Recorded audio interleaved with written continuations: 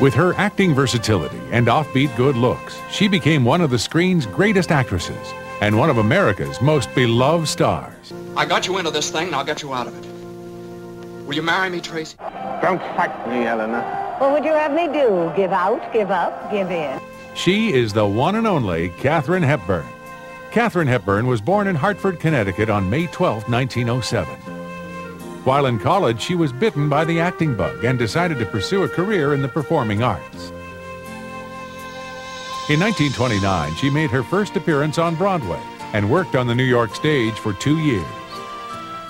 She arrived in California on July 4, 1932, ready to begin work at RKO Pictures. Her first film was Bill of Divorcement, appearing with screen legend John Barrymore. Under the direction of George Cukor, with whom she would work again, Hepburn's performance brought raves from critics and the public alike, making her an instant star. Darling, it would be dangerous for me to marry. Father! They're in there, your mother and that man. She told them she loves him. I heard her. You mustn't. I'm done with her. Get them out, I tell you. Get them out. You mustn't let her once, go like this. At once.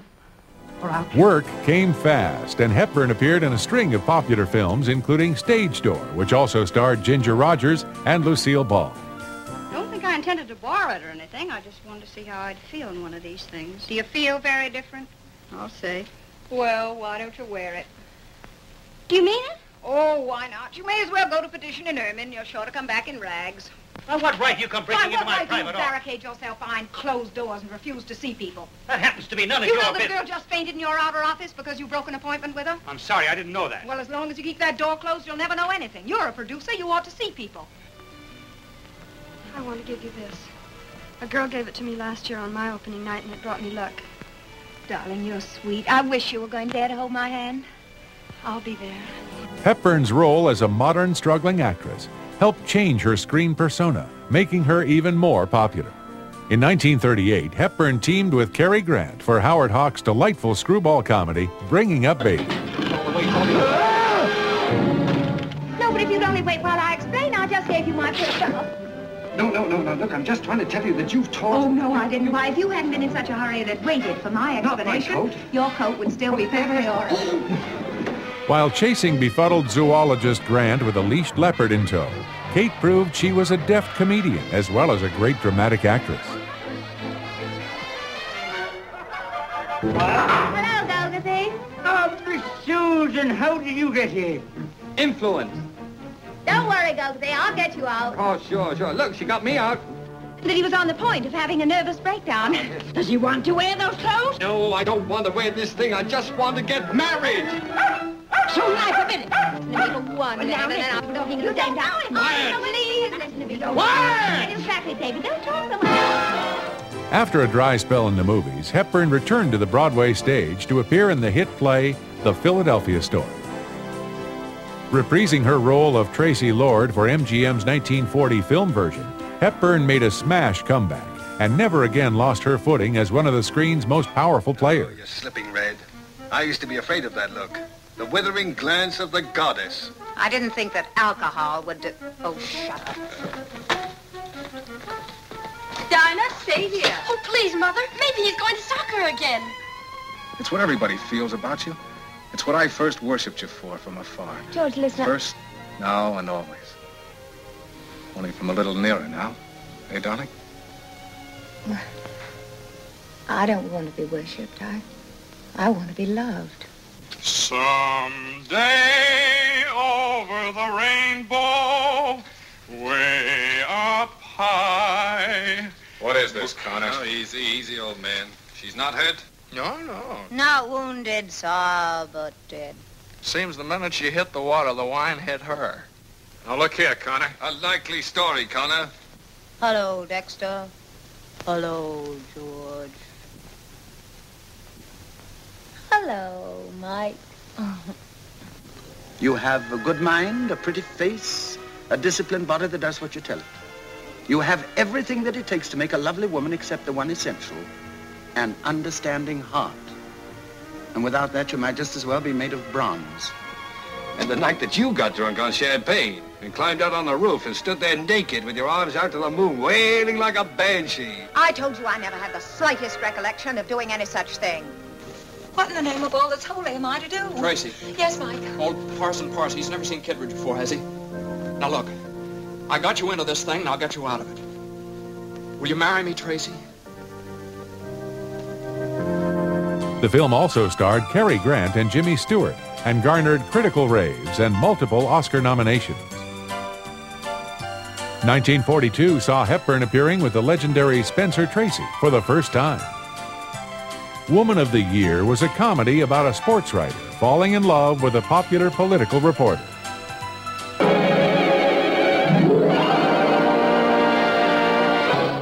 Once he took her to a baseball game, but just once. How do you get lined up for the first inning? The Senators, Washington will bat first, see, and after they've made 3 outs, then the Yanks will come to bat. I see. And then they've got to make the same number of outs. That's right. She may have been the Woman of the Year, but she didn't win it with her cooking. She and Tracy soon found they were soulmates, and they fell in love. Although Spencer Tracy was married, he and Hepburn carried on a passionate love affair until the day he died.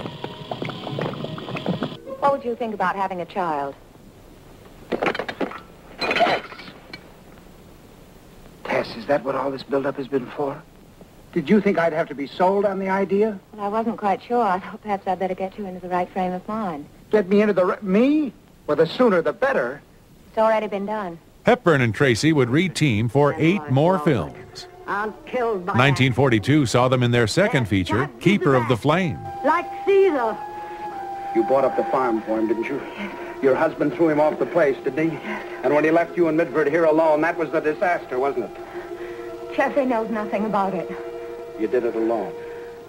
I don't even care why you wanted to get rid of Forrest. I only care that you won't let me help you. I'm in love with you. Don't you understand that? You can't do this to me. When a friend told Tracy that Hepburn's name should appear before his in the credits because it should be ladies first, Tracy replied, "It's a movie, not a lifeboat." In 1943, Hepburn did her part for the war effort by appearing in the film Stage Door Canteen. Yes, I know. Appearing at the end of the film, Hepburn had the honor of delivering the film's climactic patriotic speech. Wait a minute. Why'd you volunteer for this work? Because I wanted to help. Help what? I wanted to help my country. Why do you think your country needs your help? We're in a war and we've got to win. Yes, that's right. We're in a war and we've got to win. And we're going to win. And that's why the boy you love is going overseas. And isn't that maybe why you're going to go back in there and get on your job? Look, you're a good kid. I don't wonder he loves you. He knows what he's fighting for. He's fighting for the kind of world in which you and he can live together in happiness, in peace, in love. Don't ever think about quitting. Don't ever stop for a minute working, fighting, praying until we've got that kind of a world. For you, for him, for your children, for the whole human race. Days without end. Amen.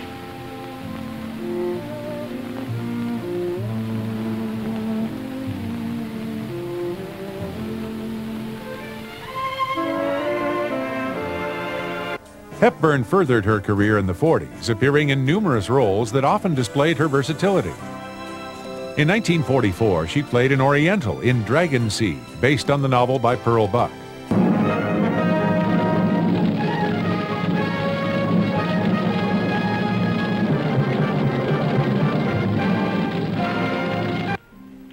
Hepburn appeared with an impressive cast, including Turhan Bey, who was delighted to have a chance to work with Katharine. Do it now.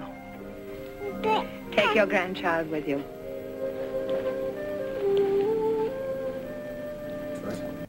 Who can think about money when somebody calls you and says you're going to play Katharine Hepburn's husband in a major $1 million picture? That same year, she appeared with Spencer Tracy in Without Love, a fun romance about 2 people who get married for convenience, having both sworn off the idea of true love. You never want love in your life again. I never want it in mine. But our reasons are as different as the sun is from the moon. You don't want it because you've had all the worst of it. I don't want it because I've had all the best. And then there's all that, you know, what you call that powerful commodity to be put to you, so I thought... So you thought? So I wondered if maybe you'd like to marry me. Mrs. Rowan, you're nuts. What's all that? Well, that's a surprise for Jamie. Oh, well, the surprise is on you. I just left Jamie in the arms of Paul Carell. I nearly did, Pat. Did what? Fall. for Paul? Ridiculous. I know, but it's true. Oh, nonsense. You're not the falling type. You're like the Tower of Pisa. You may have certain leanings, but you always remain upright. It seemed as though the public could not get enough of Hepburn and Tracy. What are you doing, Jim? If Chamberlain wants to declare war, he's going to get it. You're really going to go out in cold blood, shoot the first homesteader that comes over? That's right. In cold blood? If that's what you want to call it. Don't do it, Jim. Give up on it. Who are you protecting?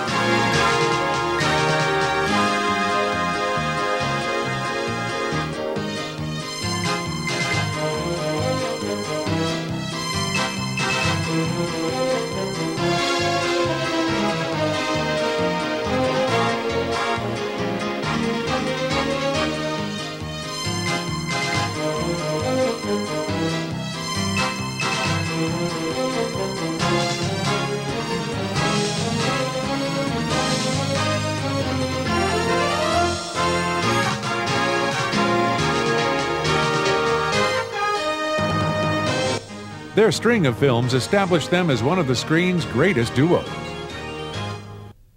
In 1950, the two appeared in the comedy drama Adam's Rib, considered by many to be their best screen teaming. Adam! What? Don't you dare slam that door.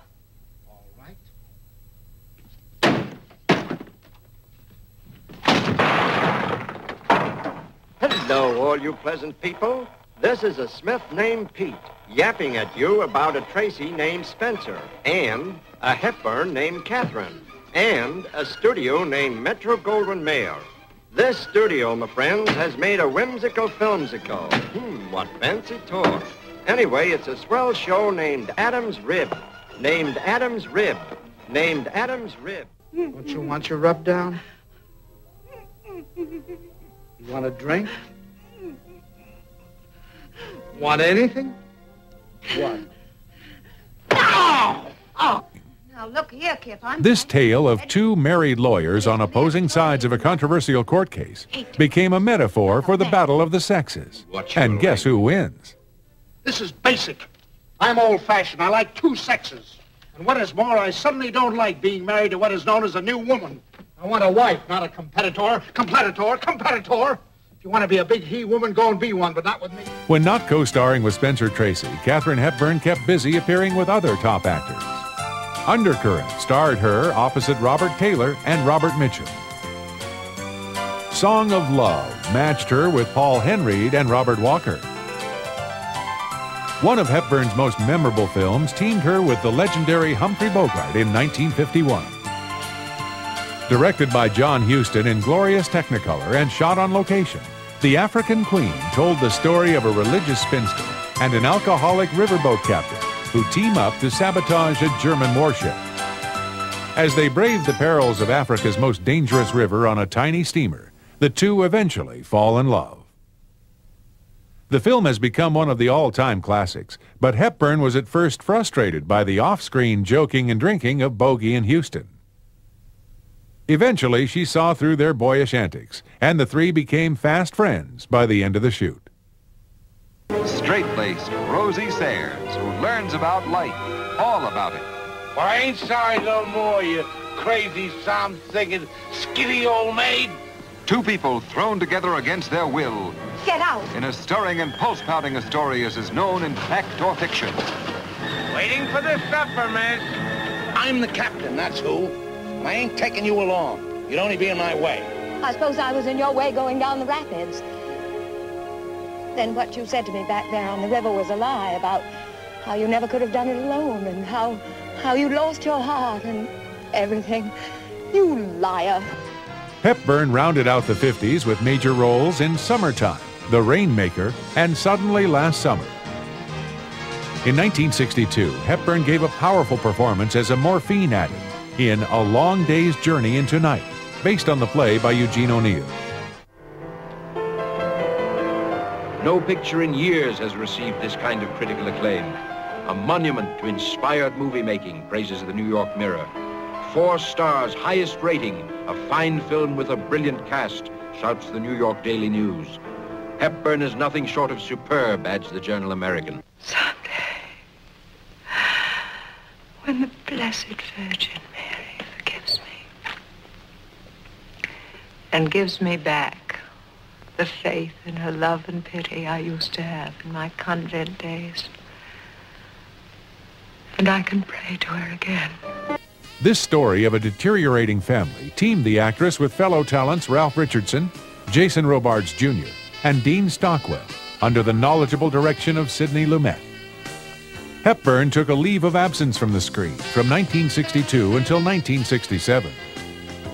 Many thought she had retired, but in reality she was caring for the increasingly ailing and dependent Spencer Tracy. In 1967, both Kate and Spence returned with a vengeance, appearing in their final film together, Guess Who's Coming to Dinner, directed by Stanley Kramer and co-starring Sidney Poitier. The amusing drama tackled such controversial topics as racist attitudes and mixed marriages. Hepburn received her second of ultimately 4 Best Actress Oscars. Do you mean if we've been to bed together? I don't mind you asking me that. We haven't. He wouldn't. Until today, I would never have believed that I could say such a thing. But when she fights you, I'm going to be on her side. Unfortunately, Spencer Tracy died 2 weeks after the film was completed. This was a rough blow for Hepburn, who lost not only a lover, but a confidant, a peer, and a friend. By the next year, Hepburn was working again, choosing strong dramatic roles and always giving her best. The occasion provided an opportunity for Henry to name his successor, to settle a dispute with the King of France, and to spend some time with his family. Her portrayal of Eleanor of Aquitaine opposite Peter O'Toole in The Lion in Winter won her the Best Actress Oscar for the 2nd year in a row. Don't fight me, Eleanor. What would you have me do? Give out, give up, give in? Give me a little peace. A little? Why so modest? How about eternal peace? Now there's a thought. Well, what do we have? The holly or each other? For these 10 years you've lived with everything I've lost and loved another woman through it all. I could peel you like a pear and God himself would call it justice. Love your father's body. He was beautiful. It never happened. I can see his body now. Shall I describe it? Eleanor, His I arms hope were you die. buff with scars. No! I can feel his arms. I feel them. What's the official line on sodomy? How stands the crown on boys who do with boys? You unnatural animal. Unnatural, Mummy. Don't tell me what's nature's way. If poison mushrooms grow and babies come with crooked backs, if goiters thrive and dogs go mad and wives kill husbands, what's unnatural? You go to Rome will rise against you. Who will? Richard Geoffrey John and Eleanor of Aquitaine. The day those stout hearts band together is the day that pigs get clean. There'll be pork in the treetops come morning. A Delicate Balance in 1973 starred Hepburn and Paul Scofield and was based on the play by Edward Albee, author of Who's Afraid of Virginia Woolf.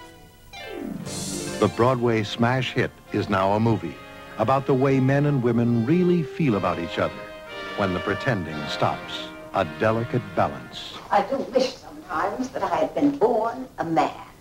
Not so hard. Their concerns are so simple. Money and death. Making ends meet until they meet. The end. If they knew what it was like to be a wife, a mother, a lover, a homemaker, a nurse, a hostess, a agitator, a pacifier, a truth-teller, a deceiver. I think it was a year when you spilled yourself on my belly, sir. Please, please, Tobias. But no, you wouldn't even say it out. I don't want another child, another loss. Please, please, Tobias. And guiding and trying to hold you in. Like this, please. Don't leave me then like that. Not again, Tobias, please.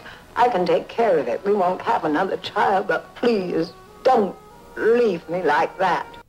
In 1975, Hepburn teamed for the first time with one of the classic movie icons, John Wayne. They were never meant for each other, but here they are.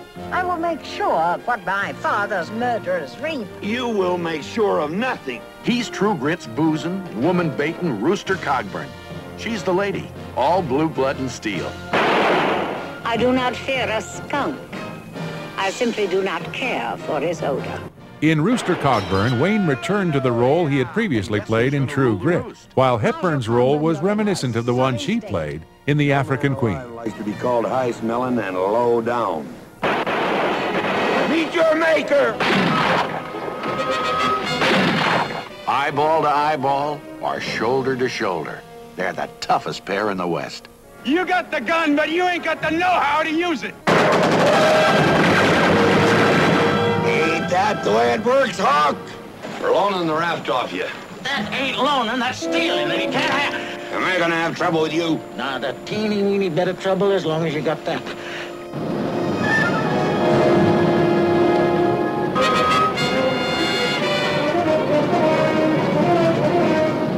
Being around you pleases me. You will be careful, won't you, Reuben? I care about you very much. Katharine Hepburn received her 4th Best Actress Oscar for her role in On Golden Pond in 1981. She teamed with veteran actor Henry Fonda. On Golden Pond. Listen, this Norman Thayer Jr. over on Golden Pond. Amazingly, it was the first time these two screen legends worked together. Everything's just waking up. Ethel Thayer. Sound like I'm listening. Jane Fonda had a role as their on-screen daughter, and the quiet, sentimental film was a surprise hit. You look sexy. I hear you turned 80 today. That what you heard? Man, that's really old. You should meet my father. Hey, oh, Mommy, darling. It means so much to him to have you here. Katharine Hepburn continued to appear in film and television productions. She almost always made her acting career her top priority in life. I can't see that. And who is that? Who is that? Who's that? Emily? Do I know these gentlemen? My dear Miss Cornelia, I was just apologizing to your beautiful niece for this intrusion. We have met before. I have no such recollection. Well, it was in passing. I met a great number of people in passing. When asked once if she ever regretted not raising a family of her own, she simply replied, "I missed a great deal, but I don't think about what I missed. I think about what I had. You cannot have it all." But Katharine Hepburn has had quite a lot. Did I ask already?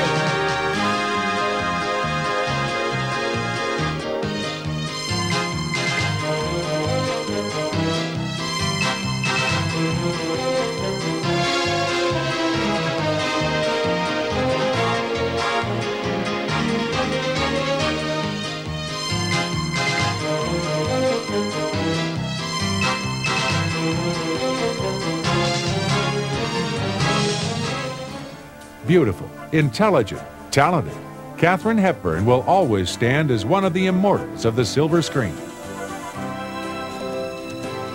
Hollywood will always remember Katharine Hepburn.